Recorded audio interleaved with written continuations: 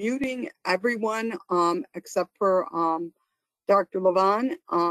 We will have the ability to take questions. You can put them in the chat, or afterwards we will be able to take questions directly to Dr. Levon.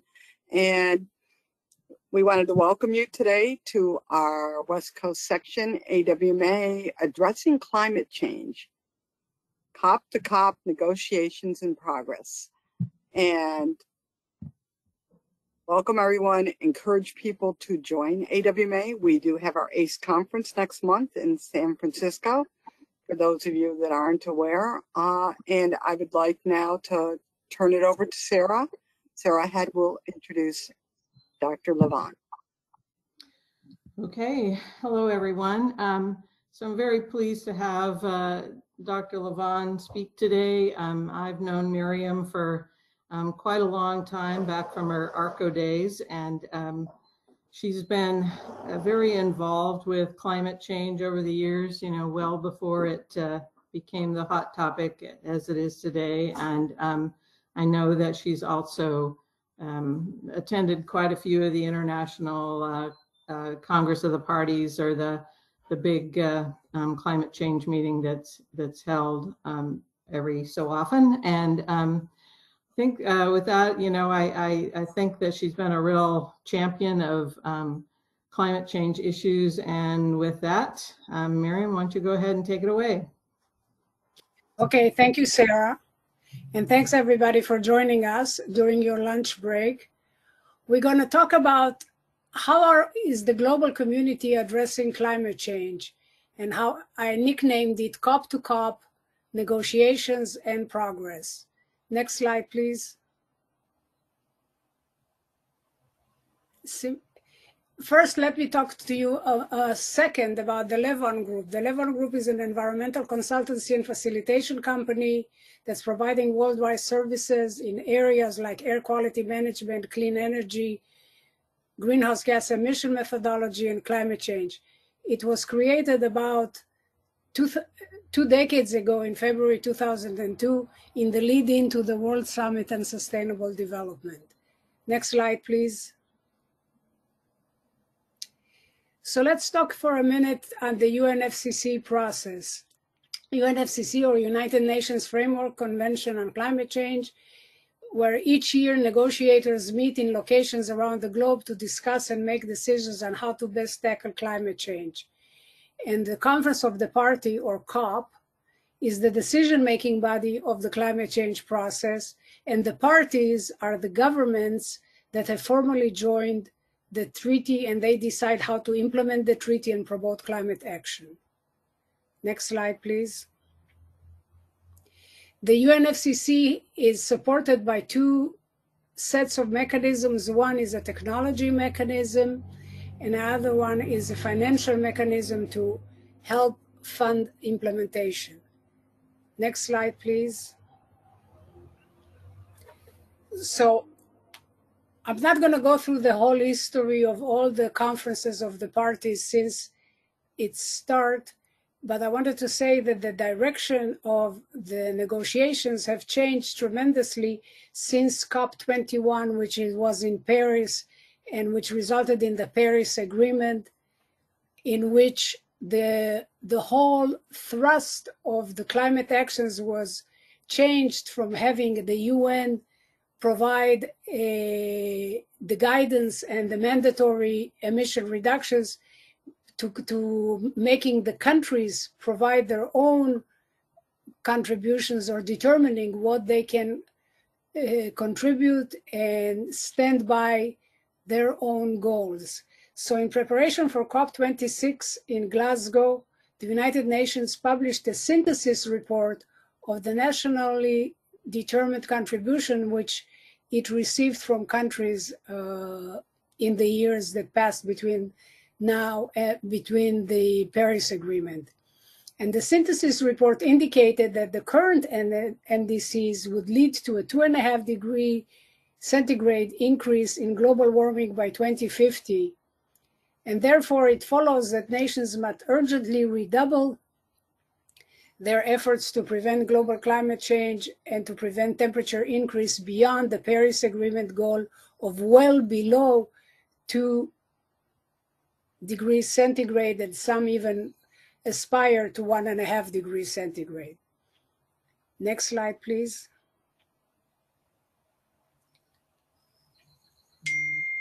So what were the goals of COP26, the main goals that were set by the UK presidency of the meeting?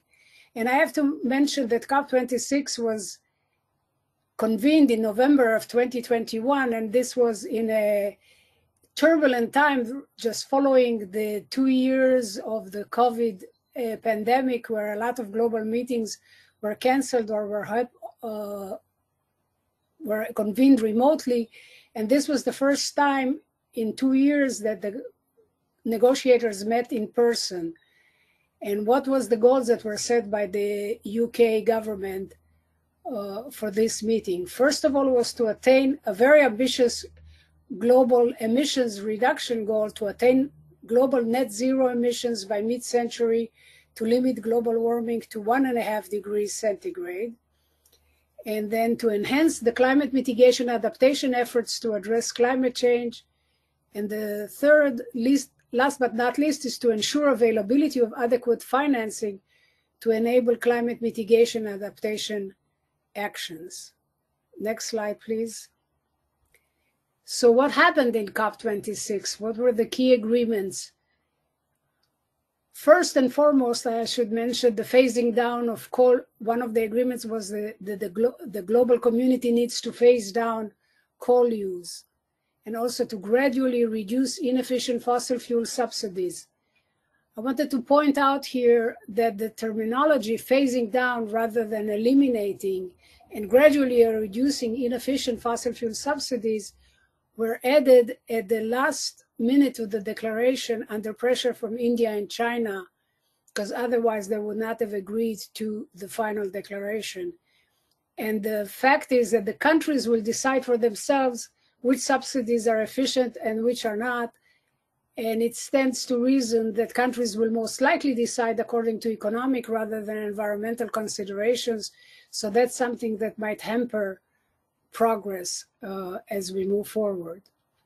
But also another of the agreements in the COP26 was to increase the target or the ambition for reducing the country's greenhouse gas emissions by 2030 and presenting new targets at COP27 at the end of 2022 in Egypt.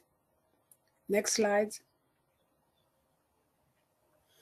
So what else was discussed in COP26 or agreed upon in COP26? The agreement was that countries need to meet a global target for adaptation planning in 2 years, with obligations to enhance preparation for climate change.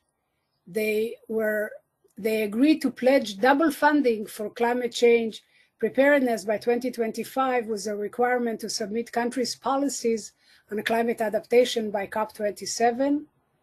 And last but not least is agreeing on the final details for the implementation of the Paris Agreement, including new market-based mechanisms. I have to add here that the pledging of the double funding for climate change might be a little stretched right now with the war in Ukraine and all the amount of support that countries are providing to the Ukrainian government to fight Russia. They might be stretched thin to also provide support to climate change mitigation.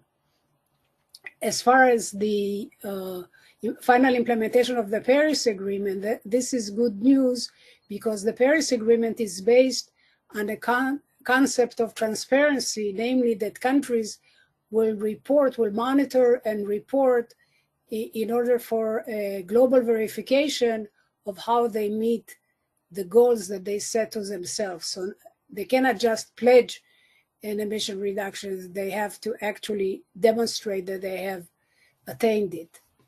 So next slide, please. So now that we heard about the negotiations, what were the categories of climate actions? As you probably know, I'm not this is not new to people that are in the field, is mitigation, adaptation, and resilience. Those are the three key tenets of climate action. Next slide, please. So mitigation of greenhouse gas emissions. Mitigation strategies are well known in California especially, but they need to spread to many other parts of the world.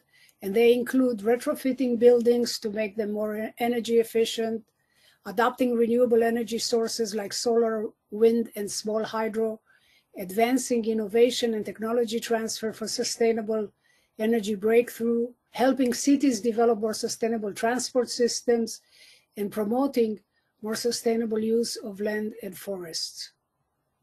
Next slide. So what do we need to do for enhanced adaptation planning?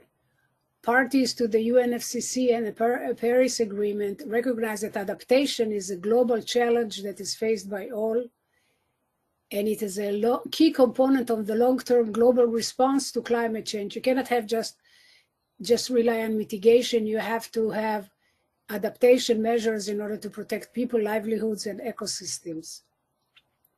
And parties acknowledge that adaptation action should follow country-driven and participatory and transparent approach, where adaptation planning should be based on the best available science, and adaptation should be integrated into environmental policies and actions. Next slides, please. This is what the UN envisions as the adaptation cycle. It has 4 pillars. The one is where you assess impacts of climate change, look at the vulnerability and risk. Then you develop plans for adaptation, following by implement adaptation measure, and then monitor and evaluate the adaptation, and go back again to assessing remaining impacts, vulnerability, and risk. And this way, the cycle of improvement goes on, and every cycle you improve some of the measures that you employ. Next slide, please.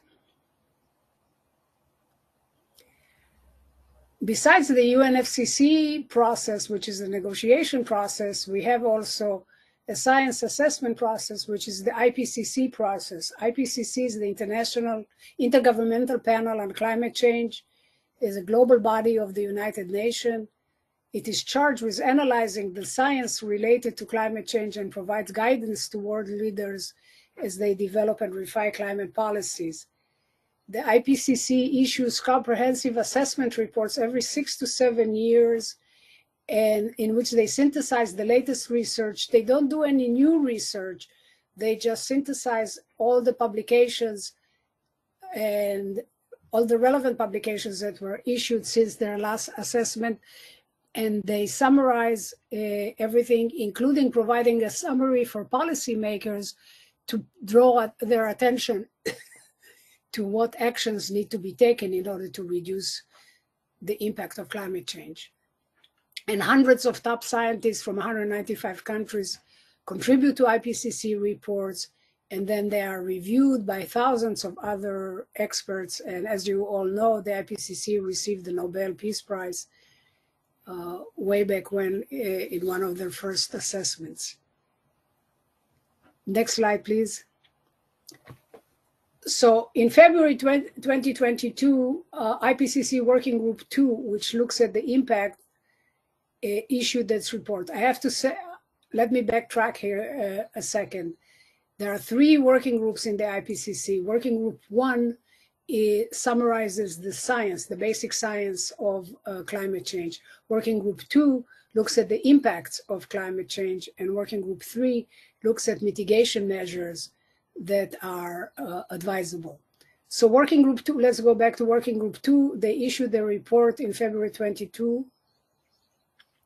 And they claim that the average temperature in the decade from 2011 to 2020 is higher by over a degree centigrade than the average temperature between 1850 and 1900. With the last 5 years are the hottest on record since 1850. the rate of sea level rise in the last decade is 3 times higher than between the 70 years from 1901 to 1971. And human action is most likely contributing to the acceleration of iceberg melting since 1990. And there is a risk that extreme heat events, as we're noticing the extreme droughts and extreme fires, will occur at a much higher frequency than in the past. Next slide, please.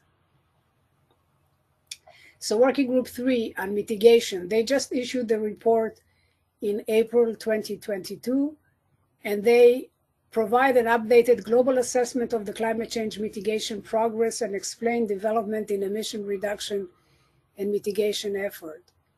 And they state that the transition to a low carbon economy depends on a wide range of closely intertwined drivers and constraints. That advancement over the past decade have opened up new and large-scale opportunities for deep decarbonization. They're saying that we have the technologies, just that we need to have the will and the funding in order to be able to implement this technology. Next slide. More from the IPCC Working Group 3 report. They state that the global net anthropogenic GHG emissions during the decade 2010 to 2019 were higher than any previous time in human history.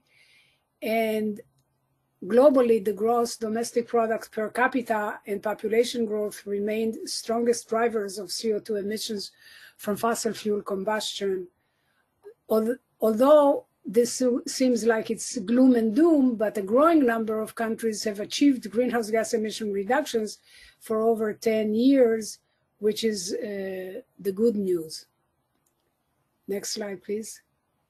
So what are the key factors for successful climate action? This includes technology, research, and development in order to bring to the fore new methodology.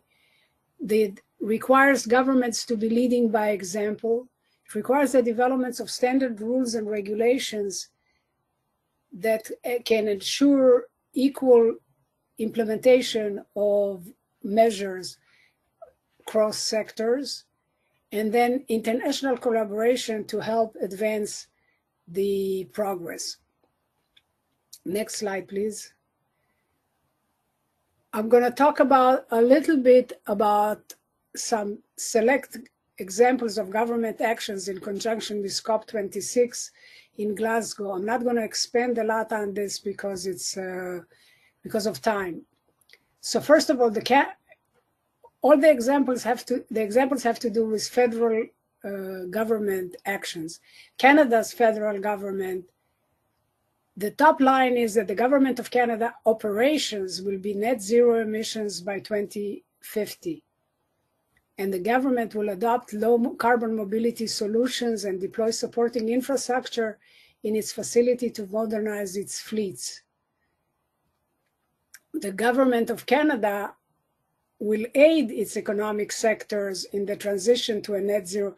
The government of Canada is taking responsibility for its action in the federal government operations, but they will also aid the economic sectors in transition to a net zero circular economy through green procurement that includes life cycle assessment principles and the adoption of clean technologies and green products and services. Next slide. The European Union has actually enacted a law that has a legal objective for the EU to reach climate neutrality by 2050, with an ambitious 2030 climate target of at least 55% reduction of net emission of greenhouse gases as compared to 1990. The European Union is developing a process of setting 2040 climate targets and considering indicative greenhouse gas budgets for the period between 2030 and 2050, and it's going to be published by the European Commission this year, and including a commitment to negative emissions after 2050.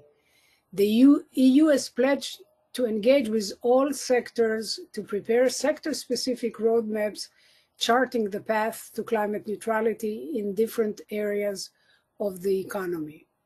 Next slide.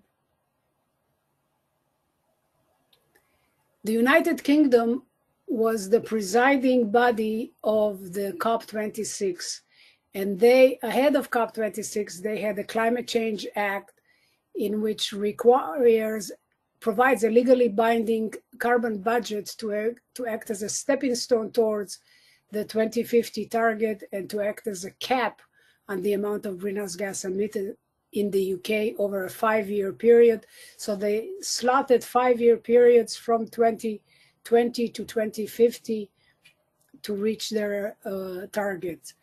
But in concert with COP26 actions, the UK government has announced new climate change commitments to cut carbon emissions by 78% by 2035. They wanted to lead by example. Hitting the targets would require more electric cars, low carbon heating, renewable electricity. And for the first time, the UK expects to include, to cover international aviation and shipping in the emission restrictions. Next slide, please. So what is the US government doing? The US government has no Climate Action Act yet, but there are a couple of executive actions that are mandating what the government ministries or government departments are supposed to do.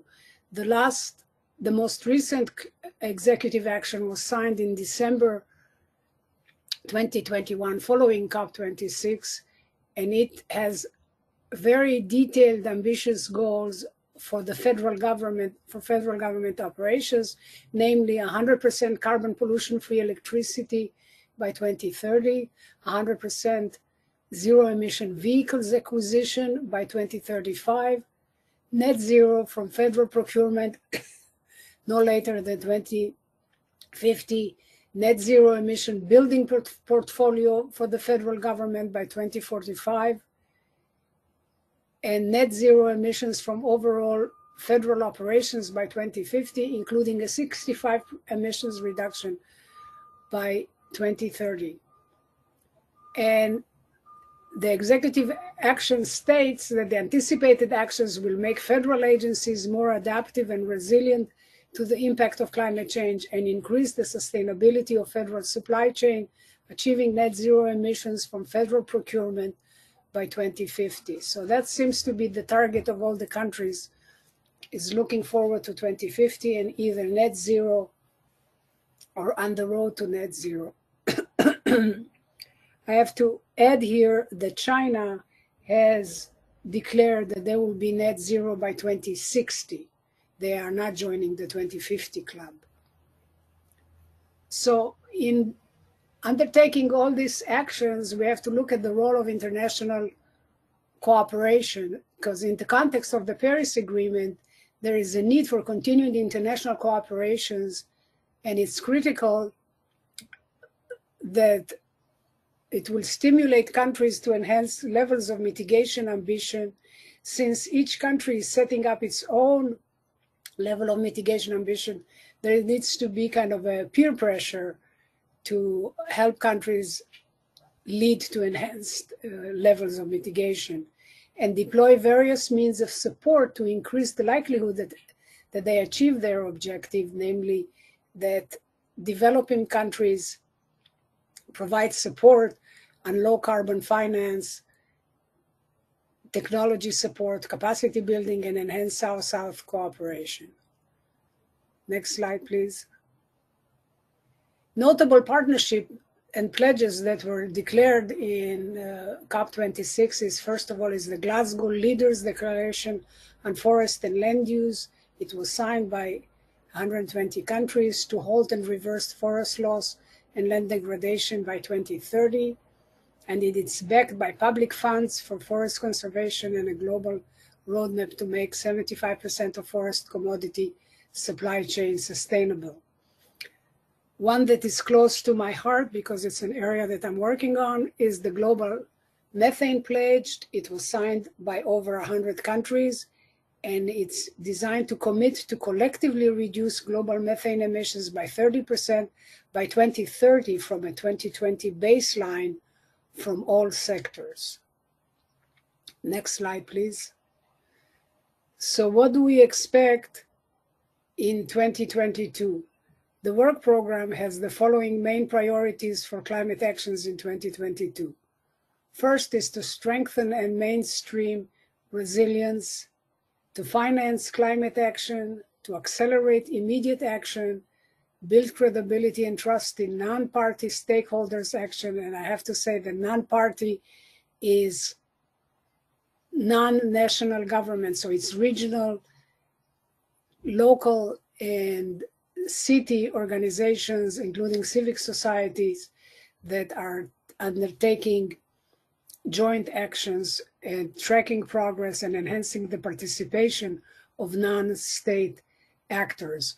The picture in 2022 is a little bit complicated because of the war in Ukraine, and a lot of the funding that maybe would have been designated to go to the Green Carbon Fund would not be available because so much money is being invested in aid to Ukraine and aid to the refugees from Ukraine because of the war against the Russian war in Ukraine. So the upcoming COP27, the Climate Change Conference will convene in November 2022 in Egypt, in Sharm el-Sheikh, a beautiful resort area on the Red Sea. It will bring together participants to agree on coordinated action to continue addressing climate change and look at what's possible to do with the constraints of the new geopolitical considerations, and especially the instability in the energy markets, which is causing some shifts back to coal, you know, from all the countries that were going back to gas instead of coal are now reconsidering whether to go back to coal because of the lack of security in the gas supply.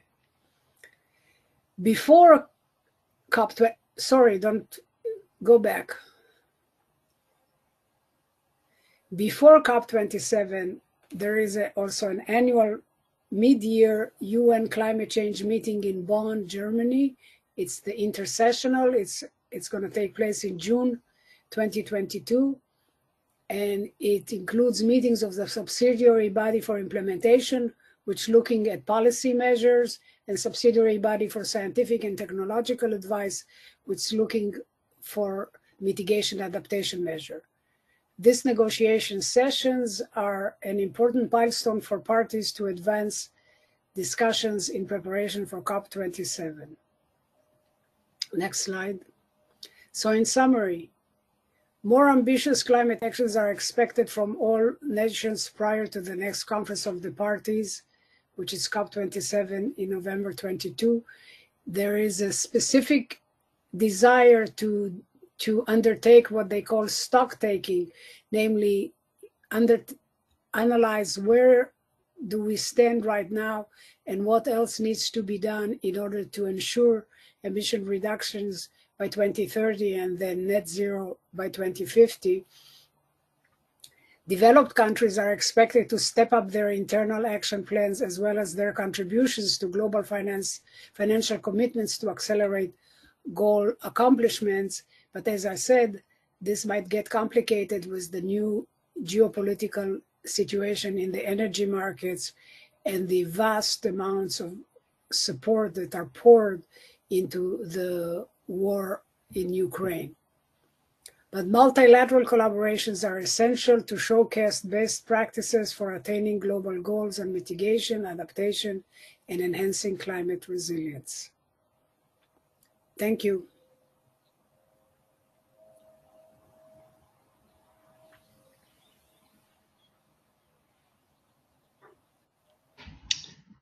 Okay. Miriam, this is Richard. Thank you for your presentation. I sent your question in chat. Basically, could you clarify what you meant by net zero emissions? Well, It's an excellent question because I think the world is struggling with this, how to define the methodology of what is net zero. There are some that define net zero as actually zero direct emissions. There are some that define net zero as being emissions mitigated or offset by projects that are recognized by countries or by the international community. So whether, for example, the WRI Science-Based Target Initiative has one reading of this, and they will not accept offset projects to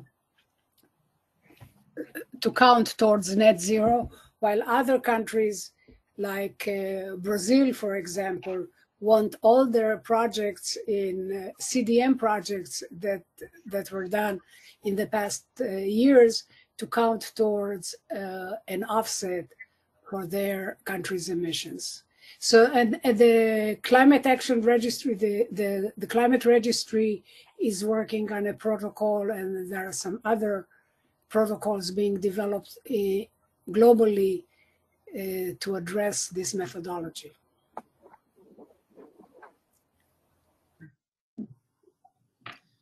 Thank you, Miriam. I'll also add, you know, California, the net zero is kind of the new buzzword that I see it a lot in what I'm doing. And we have legislation in California, such as Senate Bill 100, which is looking to make all the power sector net zero. What I think Bhaskar, isn't it by 2030 or 2045? I forget what year, but anyway, there are a lot of efforts right now to decarbonize the at least the power sector as well as some of the other sectors. So it's a big push in California as well as the world. Does anyone else have a question for Miriam? I guess I will ask a question. Miriam, you mentioned that methane specifically is very dear to your heart. Can you expand on it a little bit? Excuse me, I'm sorry, I didn't get you. Oh, can you hear me? Yeah, but it was not clear. Okay, so what I meant was that in the presentation you mentioned that specifically methane emissions and the reduction in methane emissions is very special to you. Can you expand on it, and why do you think methane reduction is very important? Well, there's been a recognition in the last, especially couple of years, that methane is a big contributor to greenhouse gases. Since the beginning of the negotiations, the emphasis was on CO2. And CO2 is the largest emitters, that's true. But CO2 is also a very long-term resident in the atmosphere.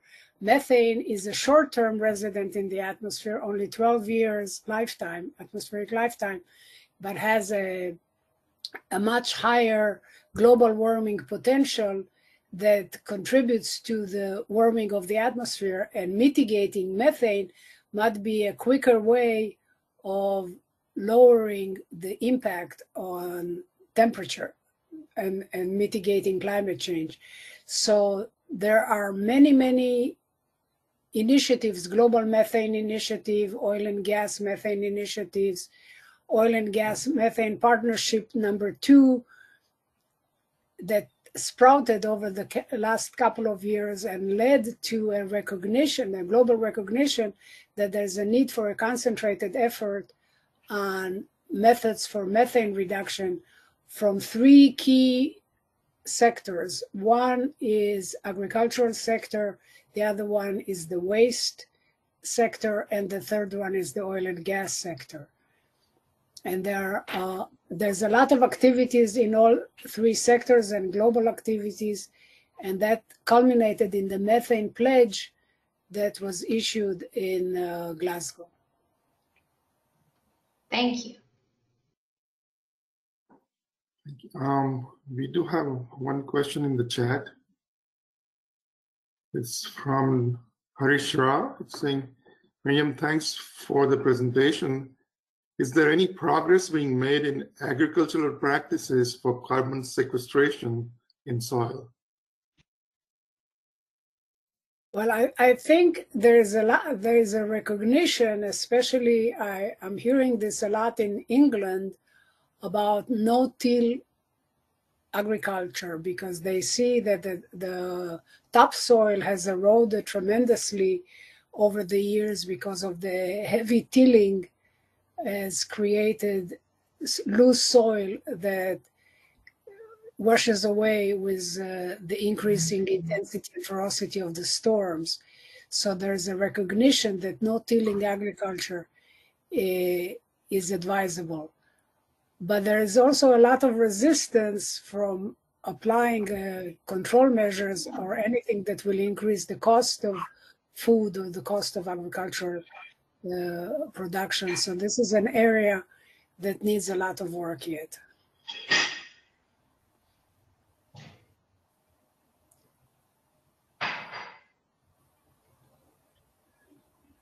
Anybody else has questions? You just have to unmute yourself to ask the question, or you can type it in the chat box.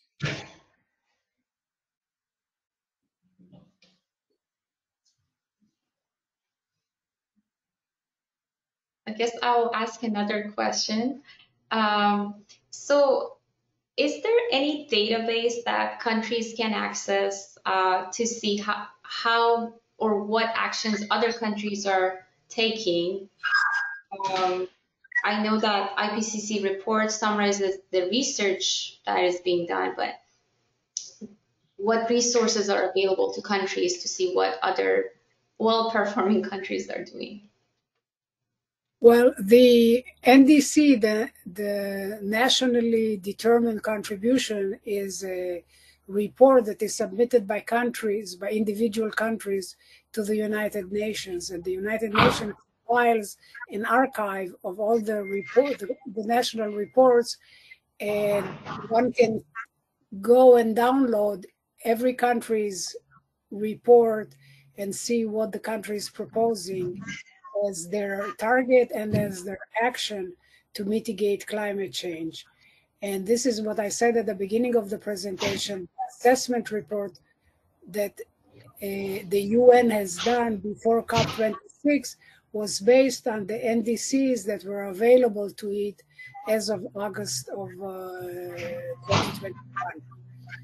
So it's very important to look at what other countries or similar countries are doing in order to understand what is doable, what's feasible, and to really see what the thinking is about how to implement climate mitigation adaptation. Thank you.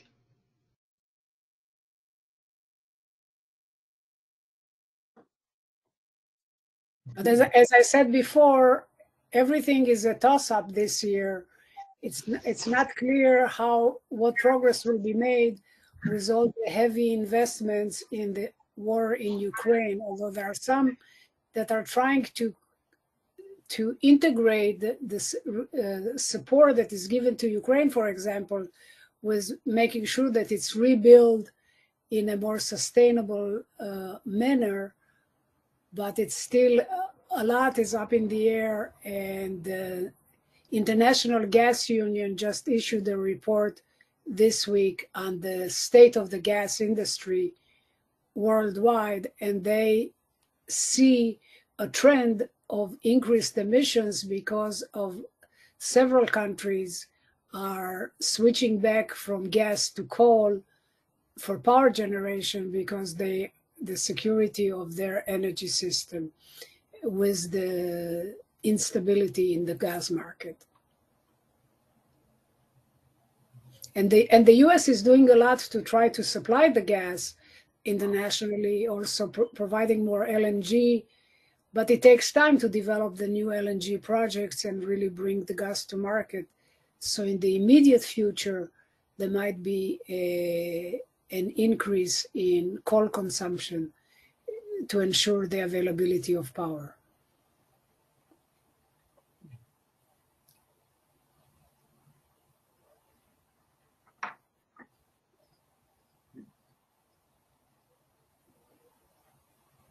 Any other questions? Okay. Jimin, you want to close? Sure. Yeah. Thank you very much, Dr. Lavon, for the presentation. A lot of information, helpful information. Thank you very much. And also thank you very much, everyone else, for taking the time to attend today's webinar. We are going to have a few more webinars that are posted on our website. And we will be sending announcements, and also you can sign up on our website to get the future announcements as well. And with that, I guess we can all go back to the rest of the day. Bhaskar, if I missed anything. Yeah, no, we'll be putting up the presentation on our website at the same page that this announcement is there. So you can access it, we'll put it up by tonight. Yes, and also the report. Thank you, everybody, for inviting me to contribute, and thank you to Sarah for pushing me, and Richard for pushing me to do that. And if there are any other questions that people want to contact me, my email is on the top of the presentation, and you can contact me, and I would be happy to respond. Thank you, Miriam. Okay, Thank bye. you, Miriam. Thank Have you. a wonderful Memorial Day to everyone. Yeah, happy holidays. Bye. Bye-bye. Bye.